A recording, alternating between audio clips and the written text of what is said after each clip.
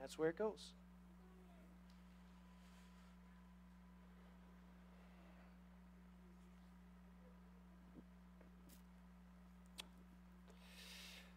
Pastor Steve told me, Lance, stand in the middle. Don't go all over the place. I hope I can do that. We'll see.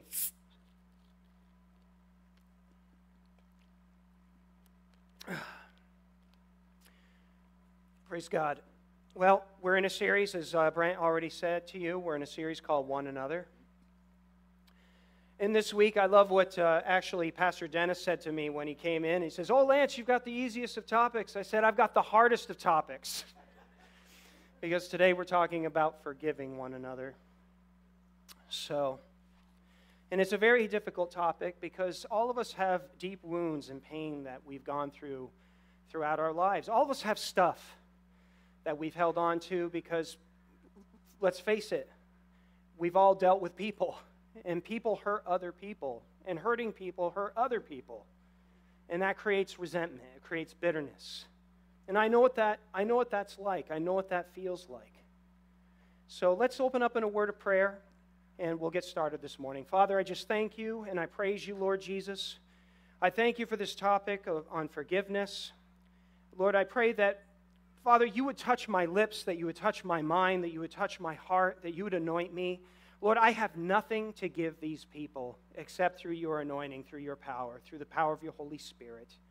So, Lord, I ask that you'd come, anoint your word, help me to communicate. And, Lord, if I reach one person today with the love of Jesus, I feel like I've done my job. Lord, we love you, we thank you, we glorify you. And I pray that we wouldn't just play church, but we would do church today. And I pray this in Jesus' name. Amen and amen. So the title of my message this morning is True Greatness. True Greatness. And the verse that we'll be working from is Ephesians 4:32. And if, as tradition, as Daybreakers, if you'll stand to your feet, we'll read this verse together.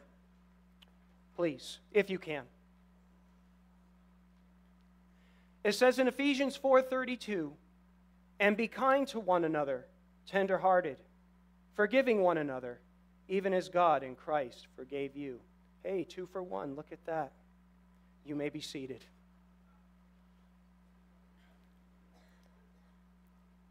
We'll be focusing on forgiving one another today. So my mom, when I was growing up, she had an ugly green turtle-shaped bowl that sat on top of her TV set in her bedroom. Now, some of you know my testimony. My mom worked 16 hours a day when we were kids. My parents were divorced when I was 5 years old, and my mom had custody of us, and she had to work 2 full-time jobs to be able to put a roof over our heads, clothes on our backs, and food on our table. So my brother and I, we would hang out in the trailer, and that's where we lived. We lived in a trailer park. And back then, for you young people, TV sets were about 18 inches to 2 feet thick. They're not flat screens like they are today. So you could put stuff on top of them, and she had this ugly green turtle-shaped bowl on there, and she would throw all of her coins in there, dimes, nickels, pennies, quarters, you name it. Well, since she was gone 16, 17 hours a day, we felt the liberty, my brother and I, to go and take money out of there. And in the trailer park back then, they don't have them so much anymore. They would have common areas. And in those common areas where people would hang out, play games, what have you, there would be soda machines. Well, you can just guess where my mom's change was going to. Fast forward about 30 years later. I don't know what I was doing, but I was doing something, and the Lord convicted my heart. He actually said, Lance, you've been stealing from your mother. And I said, what are you talking about? I'm 40 years old. I don't steal from my mother. She goes, yeah, you did. He said, yeah, you did. You stole money from your mom from that ugly green turtle-shaped bowl from the top of the TV set. And the Lord convicted my heart. And guys, it was so embarrassing to go to my mom at 40 years old. And I stood there and I looked at her and I said, hey, Mom, can I tell you something? She goes, yeah, what is it? You know that ugly green turtle-shaped bowl that was on top of your TV set when we were a boy? She goes, yeah. I just want you to know, I took money from that to buy soda, and it was wrong of me to do that. And I want to ask your forgiveness. She goes, Lance, and I know this isn't theologically correct, there's a whole process to forgiveness. You say you're sorry, then you ask for forgiveness, and then the other person's supposed to forgive you. It wasn't like that. It was just like, Lance, it's okay. It's okay. My thought is that she probably already knew that we were taking money from there. So, to be great means to serve people by extending grace to others and asking for forgiveness when we've wronged someone else. Our sinful nature stands opposed to our created purpose to love God and to love one another, to love each other. But our sinfulness is not greater than God's mercy and grace. And because God served me by forgiving me of my sin, I should serve others by extending forgiveness to them. In Matthew chapter 6, verse 12, it's part of the Lord's Prayer. It says, "And forgive us our debts as we forgive our debtors." And in Mark chapter 10, verses 44 and 45, Jesus said, "And whoever of you desires to be first," some translations there say, "whoever desires to be great among you shall be slave of all. For even the Son of Man did not come to be served, but to serve and to give his life as a ransom for many." This is going to sound like heresy, what I'm about to say. Brent will have to take me off the stage here in a second. But Jesus isn't just my king. Jesus is my servant. Jesus is my servant. He washed the disciples' feet in one of the greatest acts of servitude. He died on the cross for my sins in one of the greatest acts of servitude. How? Jesus served me at my greatest point of need by offering and opening the door to forgiveness. Jesus invested himself by opening the path to forgiveness for all of us. Forgiveness is our greatest need. Forgiveness requires a penalty to be paid. Look what it says in Hebrews 9:22. It says, "According to the law, almost all things are purified with blood, and without the shedding of blood, there is no remission," or no remission of sin, as some translations say. Forgiveness can't be earned. I can't go to Walmart and say, "Hey, I'd like to buy forgiveness." I can't do that. Forgiveness has to be offered, and it has to be accepted. We can't pay for forgiveness. Forgiveness has to be lived out daily. Emphasis on daily. And forgiveness has evidence. The evidence of forgiveness is a changed life. We don't need a resolution to make us great. At the beginning of the year, we make all these resolutions. Hey, I'm going to lose weight. I'm going to stop gossiping. I'm going to stop swearing. And 3 weeks later, guess what? We're in the same rut that we were before the year ended, right? But we don't need a resolution to make us great. We need a solution to make us new, and that solution is Jesus Christ. To be great means to serve others by extending and asking for forgiveness. We need to forgive each other because Christ forgives us for everything. For everything. Remember, we are all hard to bear. I'm hard to bear. And you know what? If you're honest with yourself, you're hard to bear too. Last week, my wife and I got in an argument on the way up to our speaking engagement. And guys, it was bad. We got up there, and people asked us, "Well, how are you doing?" Oh. Well, we got into an argument on the way up, and you know what? It doesn't feel very good right now. We had to be real and honest. You know why, guys? Because we're all hard to bear, right? And I'm sure maybe some of you maybe had an argument on the way into church this morning. Actually, one of the people told us last week, you know what? The biggest time we get into an argument, it seems like when we get in the car to come to church. Please don't tell me that they're the only ones. We are all hard to bear. And Jesus knew this all too well. If anyone had the right to be bitter, it was Jesus. Look with me at Mark chapter 11, verses 1 through 10. Long passage of Scripture, but I'm going to jet right through this because it's Palm Sunday. Here we go, the triumphal entry. Now when they drew near Jerusalem to Bethphage and Bethany at the Mount of Olives, he sent two of his disciples, and he said to them, "Go into the village opposite you, and as soon as you have entered it, you will find a colt tied, on which no one has sat. Loose it and bring it. And if anyone says to you, 'Why are you doing this?' say, 'The Lord has need of it,' and immediately he will send it here." So they went their way and found the colt tied by the door outside on the street, and they loosed it. But some of those who stood there said to them, "What are you doing, loosing the colt?" And they spoke to them just as Jesus had commanded, so they let them go. Then they brought the colt to Jesus and threw their clothes on it and sat on it. And many spread their clothes on the road, and others cut down leafy branches from the trees and spread them on the road. Then those who went before and those who followed cried out, saying, "Hosanna! Blessed is he who comes in the name of the Lord. Blessed is the kingdom of our father David that comes in the name of the Lord. Hosanna in the highest."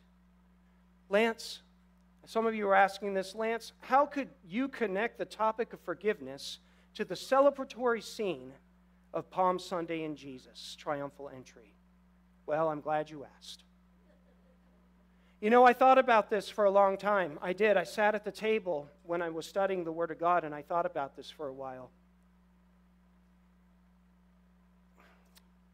And the same people that were calling out, "Hosanna, blessed is he who comes in the name of the Lord," are the same exact people who will be calling out for his death in 4 days. In Matthew chapter 27, verses 22 and 23, it says this. Pilate said to them, "What then shall I do with Jesus who is called Christ?" Again, this is 4 days after the triumphal entry, people. They all said, "Let him be crucified."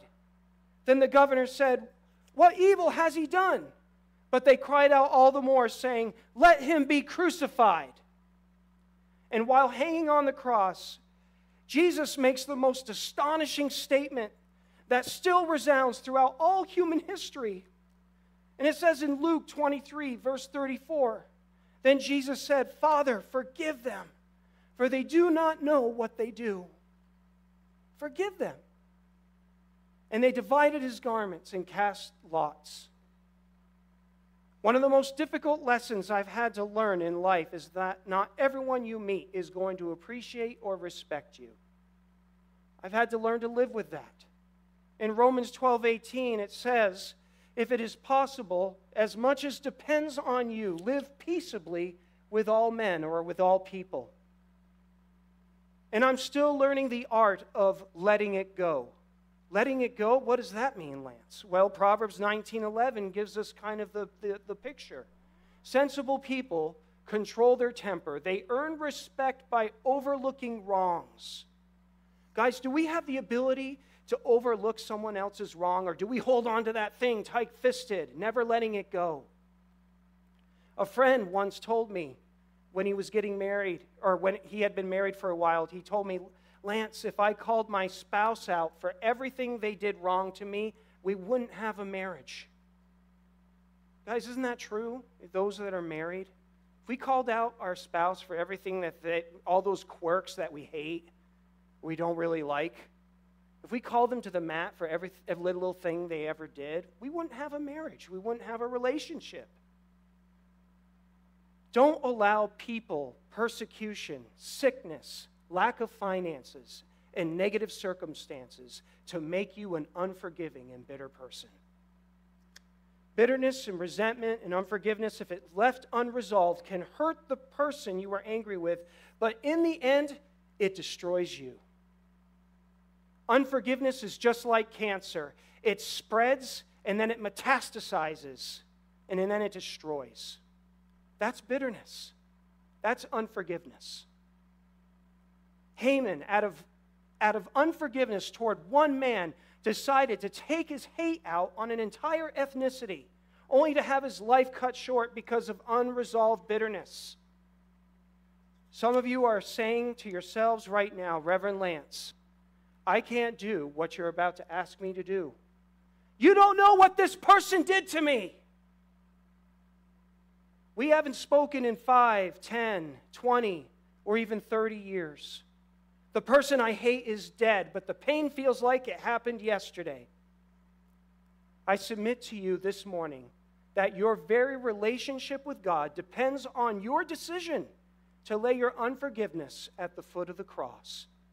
In Matthew chapter 6, verses 14 and 15, Jesus said, "For if you forgive men their trespasses, your heavenly Father will also forgive you. But if you do not forgive men their trespasses, neither will your Father forgive your trespasses." Guys, that's heavy stuff. We can't have a cancel culture attitude about this stuff. Cancel culture looks at you and said, if you do that once, then you're irredeemable. Guys, that's anti-biblical. People fail. People sin. And guys, we sin against each other. We need second, third, fourth, fifth, and sixth chances. And saying to someone that, "Oh, I forgive you, but I don't respect you," that's not true forgiveness. Peter, when he was being reinstated by Jesus, Jesus didn't say to him, "You know what, Jesus, you denied me 3 times. I forgive you, but I don't respect you. Go and feed my sheep." That's not forgiveness.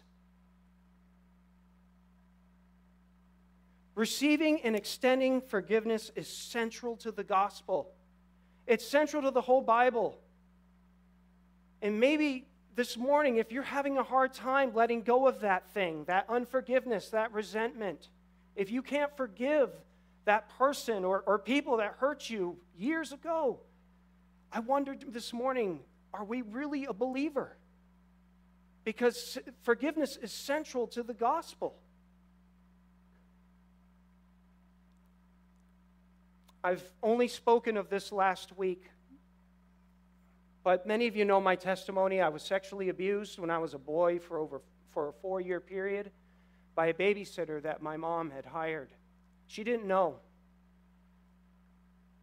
But when I was 18 years old, I had just become a Christian. 3 months prior, I was walking along in the neighborhood next to the airport, and a person called out. I was just nonchalantly walking along. A person called out and said, "Lance, Lance, is that you, Lance?"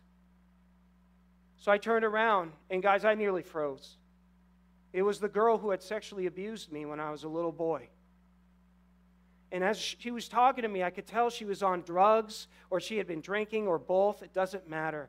But as she was wobbling there, just like this, guys, I swear to God, she was wobbling there. She said, "You know what, Lance?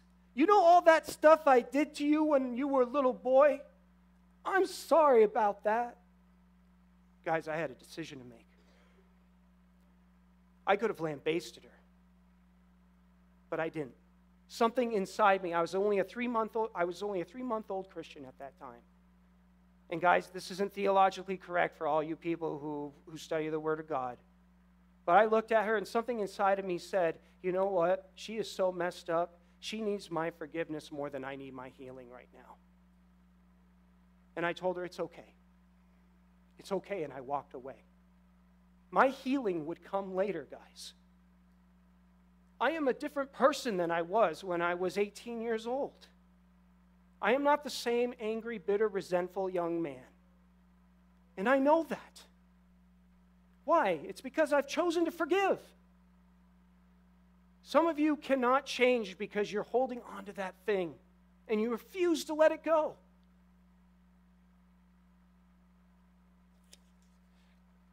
A young lady in the Philippines asked Kimon and I, we showed you a program of this a few months ago of those ladies who were sexually assaulted. She said, "If I forgive the man who sexually assaulted me, does that mean that he's free from the consequences of what he did to me?" I answered, "No. But by extending forgiveness, you are freeing yourself from the consequences of a life filled with anger, bitterness, hatred, resentment, and unforgiveness." It's exactly what I told her. Forgiveness opens the door to healing, guys. Forgiveness and healing are not the same thing. They are totally separate. Forgiveness is instantaneous. Healing takes time, and for some of us, it takes a lifetime. And I get that. Maybe some of you have been verbally, physically, or sexually abused. Maybe you've been violated. Perhaps even a loved one has passed away and you blame God for it. Maybe someone said something untrue about you and it has affected other relationships. How about abandonment? A mother, a father, a spouse or ex-spouse, a close friend left you in a real moment of need and you're thinking to yourself, I can't get close to anyone again. It's not worth getting hurt. Don't let another day, week, month, year go by. Resolve unforgiveness now before it's too late. And guys, there is a too late. How do I do that? Run to the cross. People who are broken are the first to run to the cross. In Luke chapter 18, verses 13 and 14, this is what it says.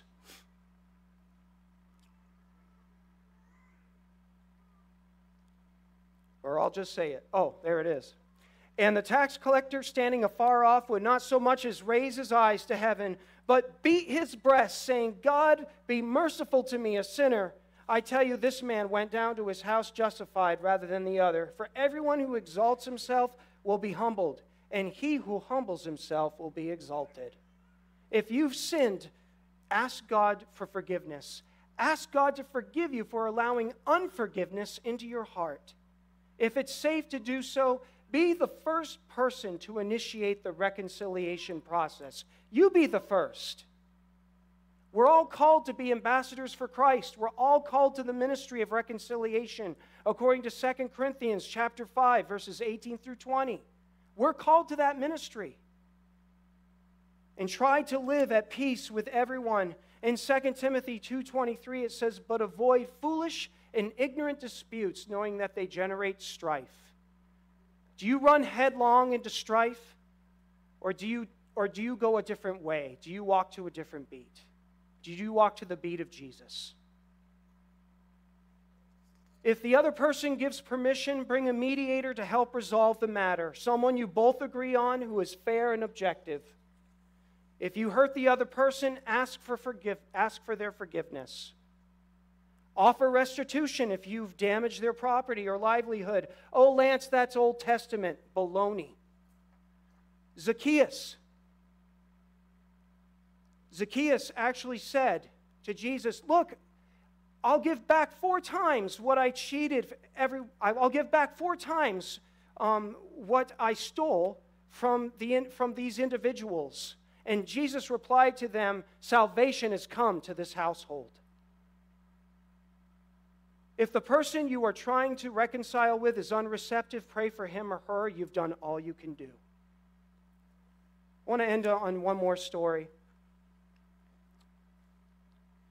before I go into the challenge, which I know will be difficult, and I get it.